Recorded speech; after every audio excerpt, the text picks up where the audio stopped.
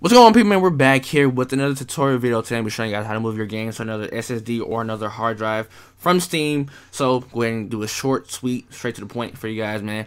Once you do boot up Steam, go to Steam right here, top left, go to settings, and what you'll do is go to downloads right here and go to Steam library folders.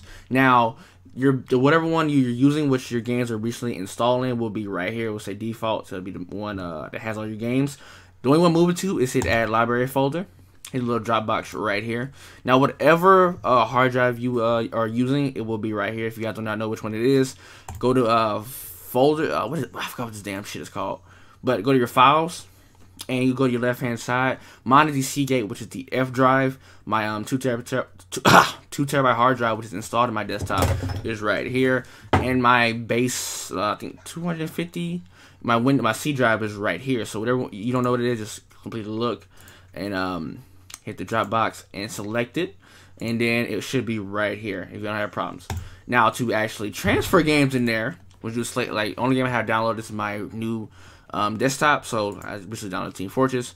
Go right here, right click, go to properties, and then you want to go to local files, and then move install folder, and you want to move it to the F drive, which I'm going to do is move folder. Now, when it's finished downloading, I will let you guys know.